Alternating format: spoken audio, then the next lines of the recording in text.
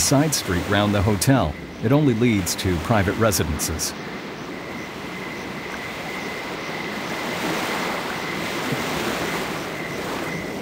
It's closed.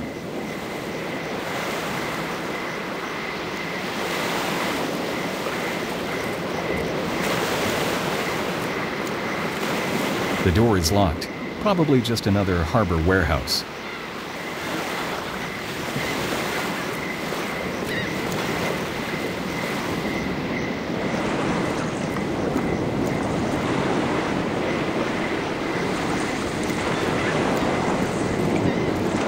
They're empty, no fish. However, they stink as if they were full.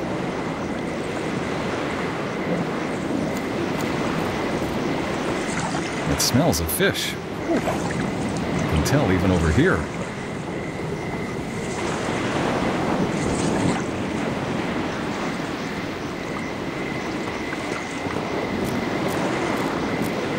Crates, fish, and more fish in even more crates. Not much, except the smell.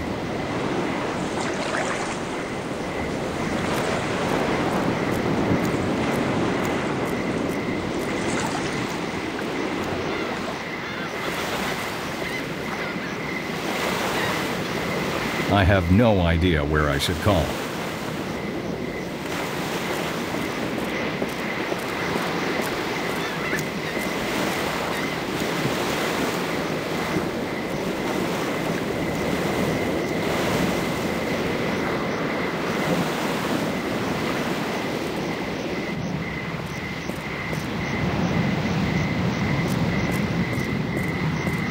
Soaked from the rain, they couldn't bear my weight.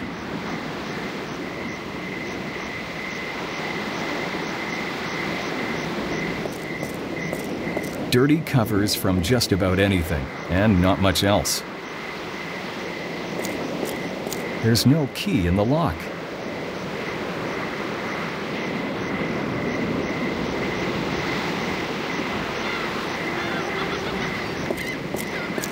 I'm not going to poke about in that. It's just garbage and dirt from the hotel.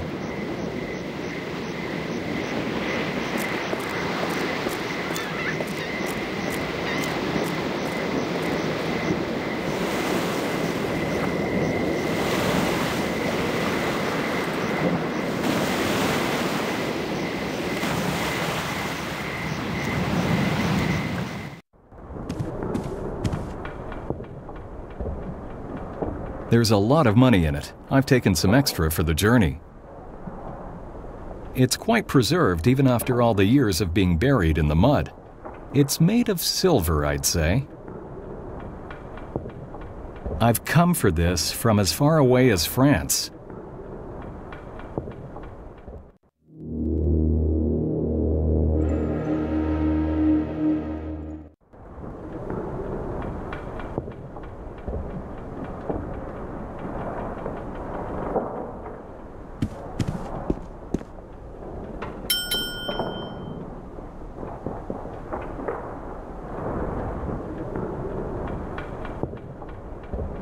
Bonsoir, monsieur.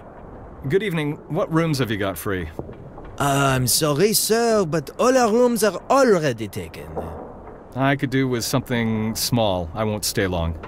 I'm afraid we're fully occupied, monsieur.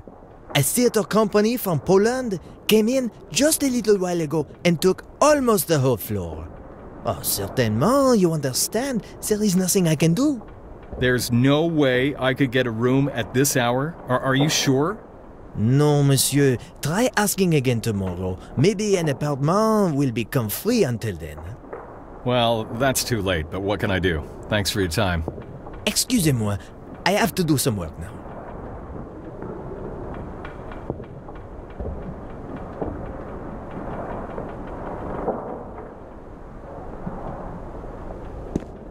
How's it going?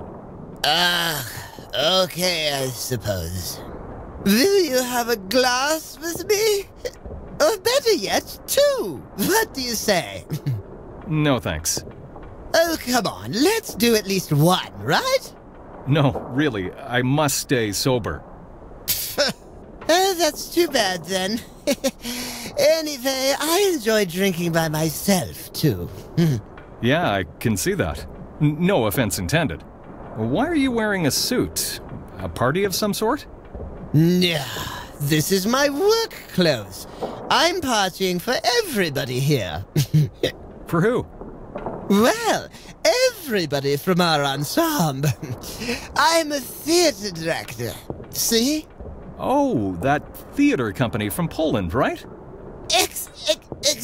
Exactly. Well, I'm waiting for the last latecomer, but it's getting somewhat out of hand. Anyway, I don't mind. But that Daniel, he's gonna get it when I run into him. But before that, I'll have another one. Daniel? Yeah? I'm waiting to see if he shows up after all so that I can sign a joint reservation. But I better go to bed already. I'm supposed to direct the premiere tomorrow. Oh my, the premiere. Maybe I could take care of it for you. What? The premiere? No, the reservation. Oh, well that would be cool. I'm pretty sick of this flunky here. The desk clerk. The clerk? Yeah. He wouldn't quit bugging me, so I got stuck here, waiting. I'll see what I can do. What's the full name of that colleague of yours? Daniel. Daniel Bodrovsky. Yeah, that's it. Daniel Bedrovsky. Are you sure? Nah. Is your hearing okay? Dobrovsky. All right, you can rely on me. You sure? Okay, I'll just down this last one and then hit the sack. And now, I'd rather say goodbye. All this talk is beginning to tire me. I can imagine. Goodbye. Bye.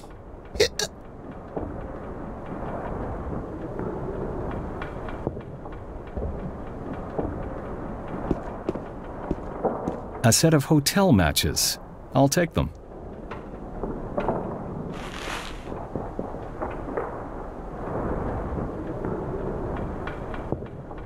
The reception desk telephone. I don't know the number. The keys to all the rooms.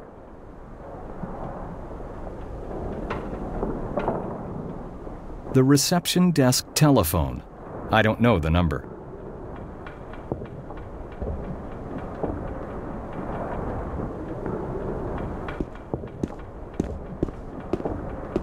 There's only 2 left. There is the reception desk telephone number on the back side, 547-926-12.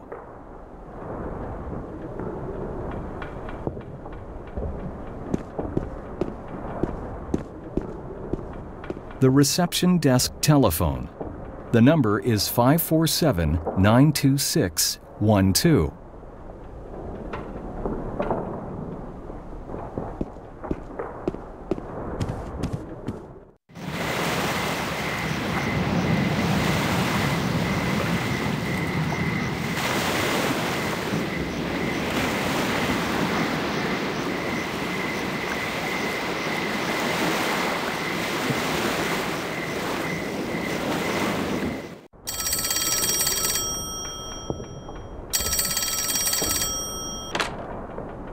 Bonsoir, Hotel Saffron, reception desk. How can I help you? My name is Dobrovsky, and I have a reservation for a week's stay with my colleagues who have already booked in. I suppose you're with the Polish theatre company, n'est-ce pas? Yes, unfortunately, illness has kept me in bed, so I'd like to cancel my reservation. Is there anything special I have to do for that? Oh, oui, I see now. Ce n'est pas un problème. May I ask your name again? Dobrovsky. Daniel Dobrovsky. Just a moment. I need to look you up in the reservation list. Ah, oui. Your reservation is now cancelled. I'll take care of everything. Don't worry. Well, thank you. Is that all? I'd like to get back to resting. Certainement, monsieur. Thanks for calling and have a nice evening. Au revoir. Goodbye.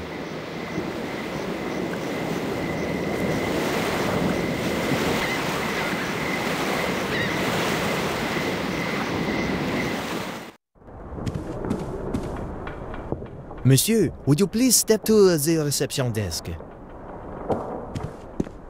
It's good that you have returned. It looks like you're lucky today.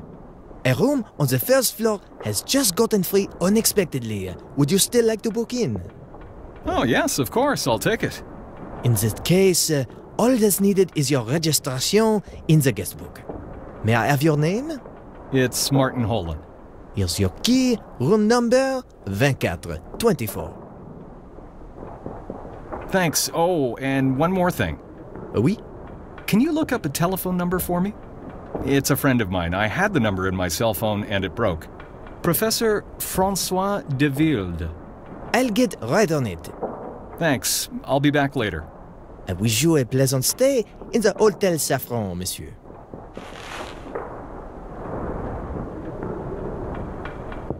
The key to my room.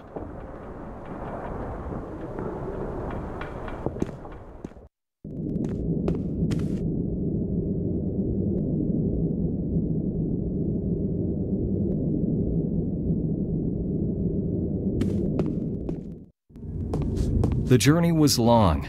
I need to have a little rest.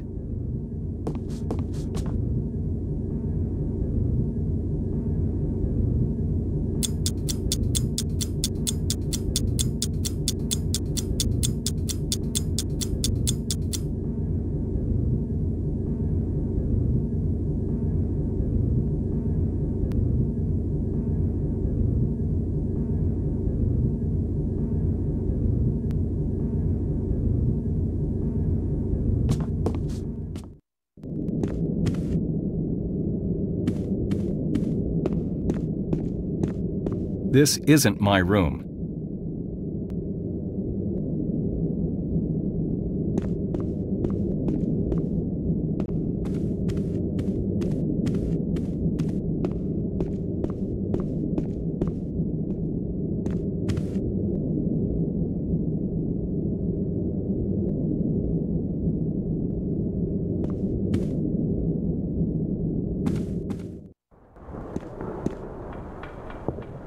I found the telephone number for you, monsieur.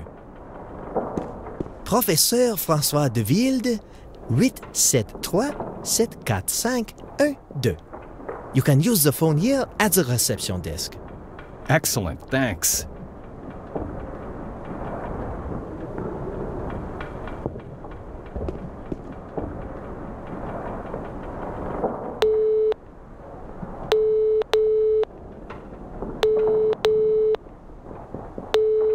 Hello? It's me. Oh, I'm glad to hear you again, Martin. Why didn't you call earlier? That one is a long story. I lost my cell phone. Have you run into problems? More than that. We are not the only ones interested in this matter. That was to be expected. You should tell me more in person. I agree. But one thing that I must know right away. Curiosity won't let me wait. Have you been successful? Yes, I have. Excellent. I knew I could rely on you. Where are you now? Can you make it to my mansion? If everything goes as planned, I should be able to get there in about an hour. Very well. Let's not lose any more time. I'll be expecting you. I'll set off immediately. And Martin, be careful. More than ever.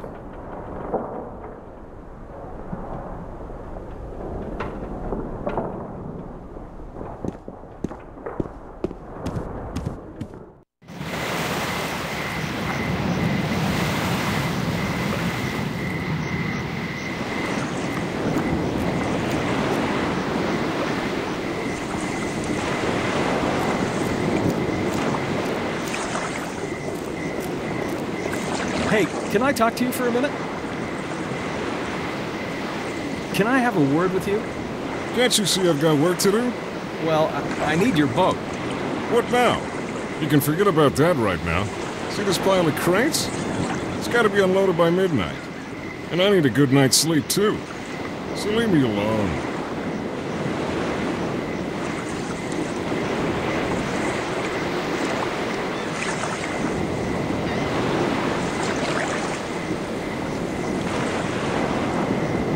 Listen, there's no way I can get anywhere at this hour without your boat.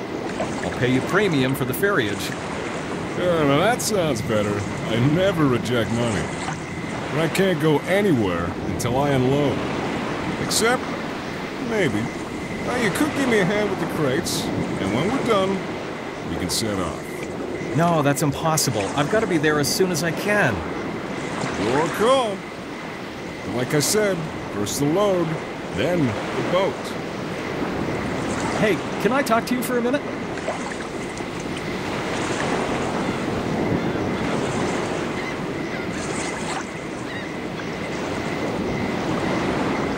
So you changed your mind, eh?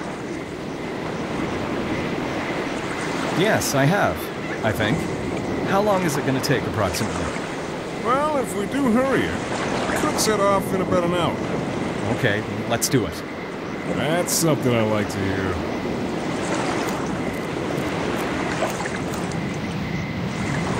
See? Just a little hard work and sweat. It's done. Damn crates, what the heck do you have in these? I can barely feel my hands. In fact, I feel as if I can touch my knees. Now you know how tough a job us fishermen work. Thanks, man. If it wasn't for you, I'd probably have to sweat it out this morning by myself.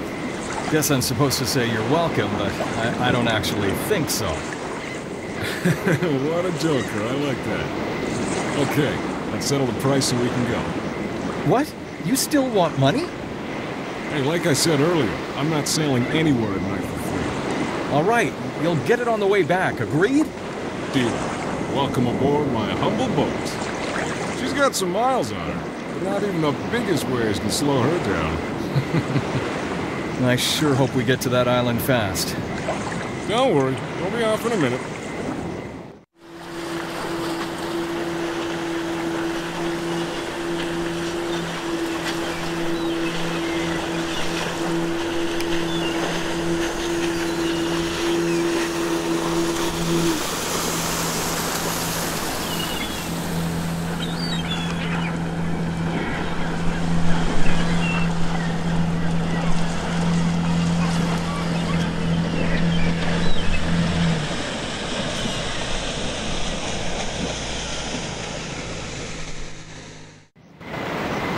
I'll be back in an hour or so. Wait for me here. Okay. The walk to the mansion only took me a little while. I've come this way so many times before that I could easily do it with a blindfold on. Soon I was standing in front of the main gate.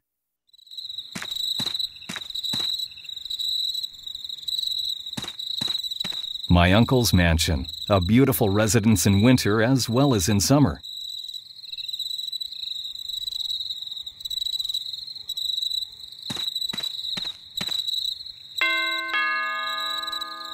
It's me, Martin. Come on in.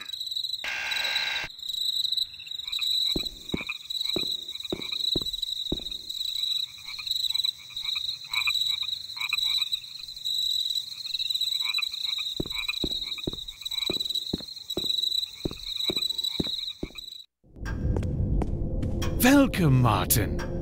I couldn't wait to see you here. Sit down. Tell me everything you've found. I don't even know where to start. So much has happened.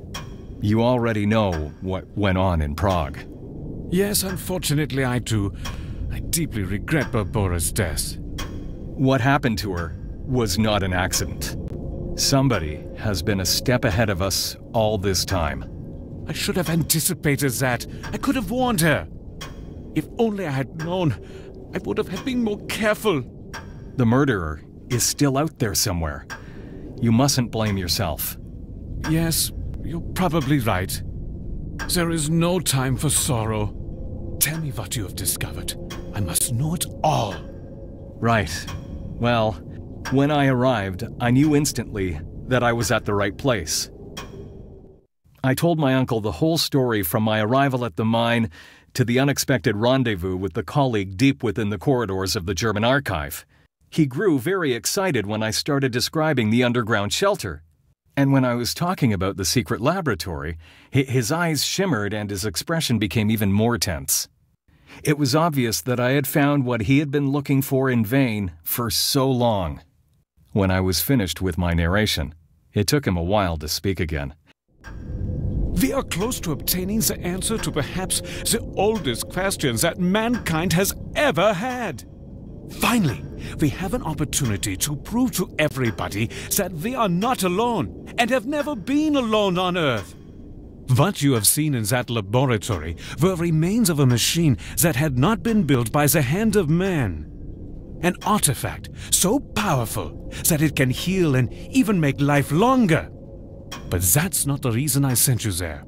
My main and only objective is to acquire real evidence of extraterrestrial life.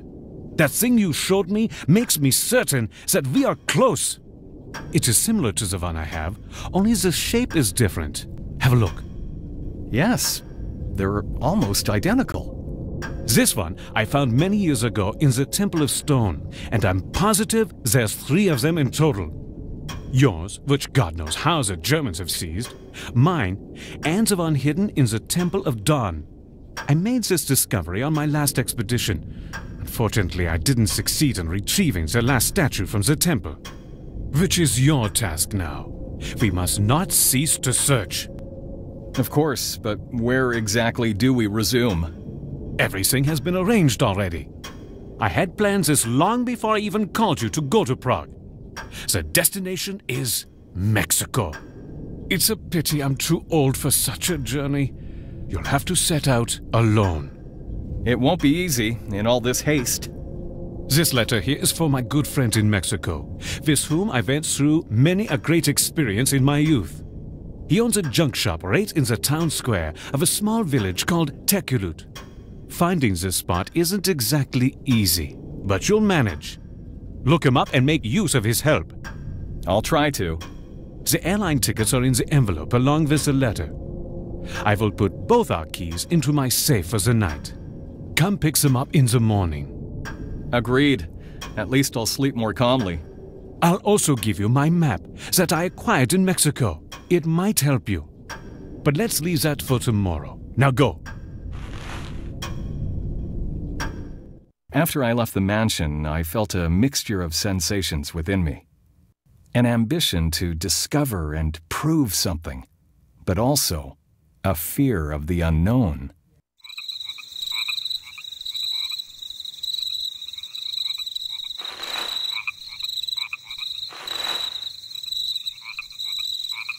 Destination Mexico, first class. The letter I'm supposed to give to my uncle's friend in Teculut.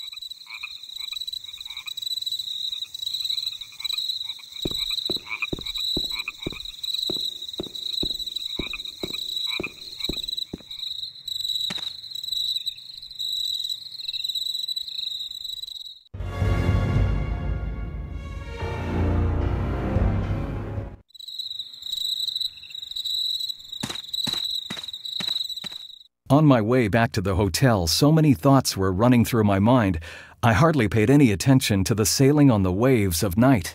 It didn't take long for the foggy silhouette of the harbor to emerge from the darkness. Hey, you! Who is it?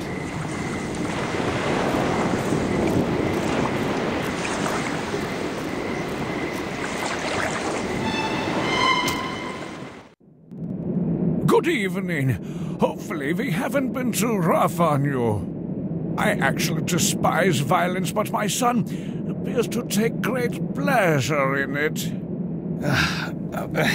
Who are you? And what do you want from me? Certainly you remember my son. What? That is your son? Unfortunately, I overestimated his abilities when I sent him into the mine after you. Father! Quiet! You see, I actually respect my adversaries. Too bad I can't say the same thing. I understand. But now, listen very carefully. You don't have the faintest idea what you're dealing with. Oh, I've heard that one before. I have devoted my whole life to Project Nibiru, and now that I am so close to finishing it, nobody can stop me. Nobody! Project Nibiru? What do you know about it anyway? Everything! It was me who started it, and it's going to be me who gets it through the final phase. That's gotta be nonsense. What the heck are you talking about? I mean, don't get offended, but at this point, that project is over 70 years old. You see, I've got proof. I found a journal down there, but I've got it right here. Not anymore. I took my precious notes back. Hold on, are you trying to tell me that it was you who wrote that journal? I'm not stupid. I can count. You would have to be at least 90, maybe even 100 years old? Exactly 102. I say math is your strong subject. The project was supposed to serve as a new weapon for the Reich's war machinery. But those fools didn't believe me. That's why I built that underground shelter and continued the research alone. I am the scientist you read about in the journal, young man. I don't believe you. You want proof? You saw in my old labs the remains of a machine that I acquired in Mexico many years ago, right? Well, yes. That technology is an actual miracle. It can keep an arbitrary cell alive almost indefinitely. No, that's just impossible. How could you... Know all this if I were lying? You can keep thinking about it when we leave. Now that you have even managed to open my safe, I used my original notes from the journal to finish my work. In other circumstances, I would actually thank you. Pity we have to part now. Farewell.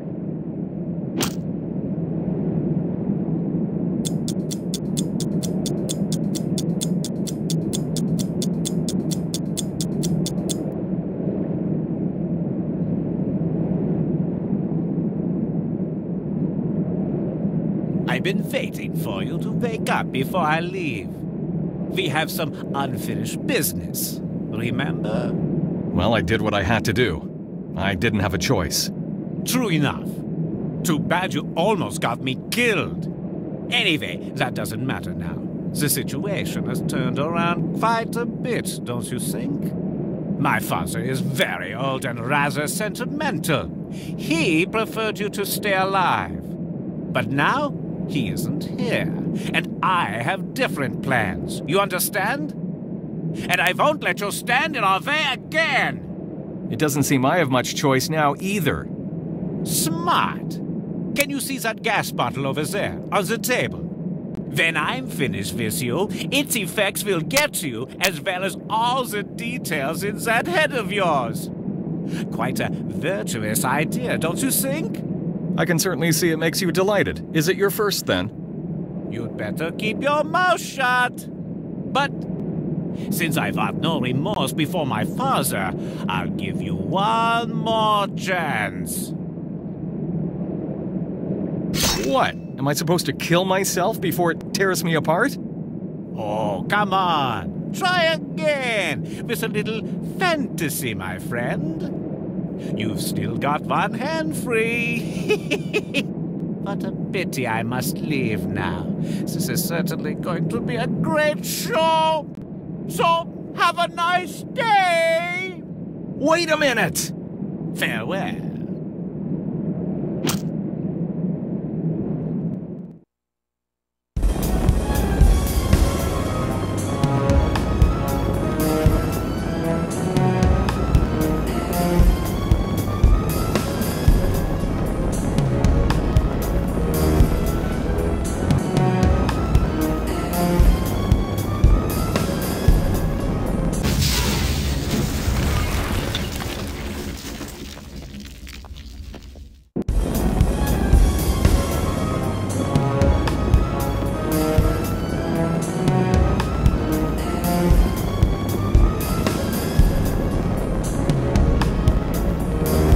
It leads somewhere to the ceiling. I can't reach it. Might be get rid of those handcuffs. It's razor sharp.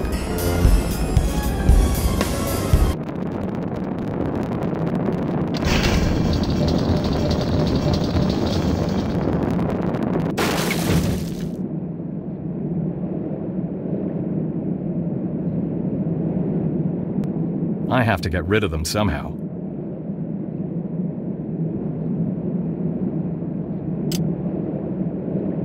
Time is on my side for a while now. I'll try to unlock the cuffs.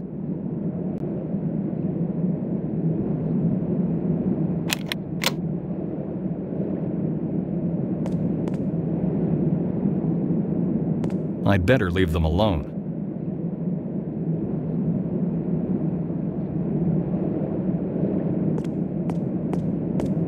I have no idea what's inside them, but they smell really bad.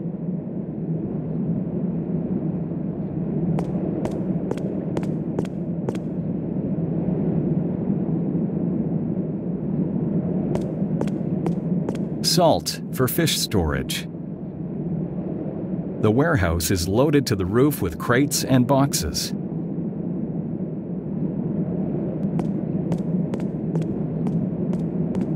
The door is locked.